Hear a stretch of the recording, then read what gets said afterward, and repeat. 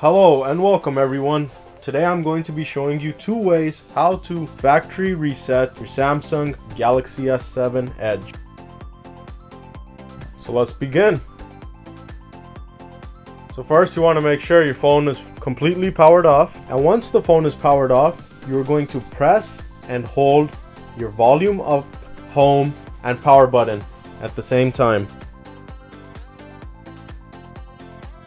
It might take a couple of tries, but once you do it correctly, you are going to be in the Android recovery screen. You're going to use the volume buttons to go up and down. So I'm going to go down to wipe, data, factory reset, and hit the power button, and then hit down and hit yes. The data wipe is complete.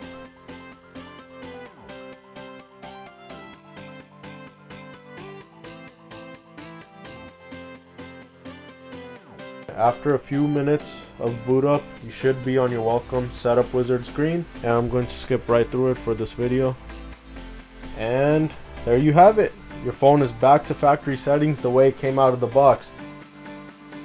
The second way I'm going to show you is if you do not want to go through the hard reset method, you can also do a soft reset.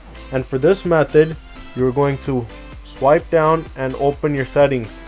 And in here, we're going to navigate to personal, backup and reset, and then hit factory data reset, reset device, and delete all.